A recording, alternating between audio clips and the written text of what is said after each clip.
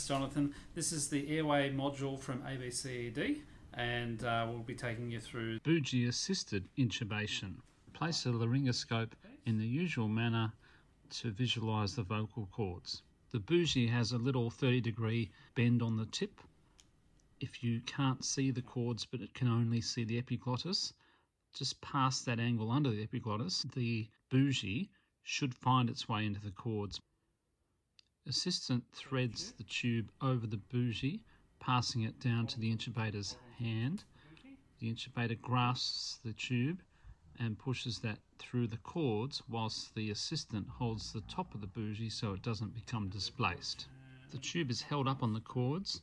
Do a counterclockwise turn of 90 degrees.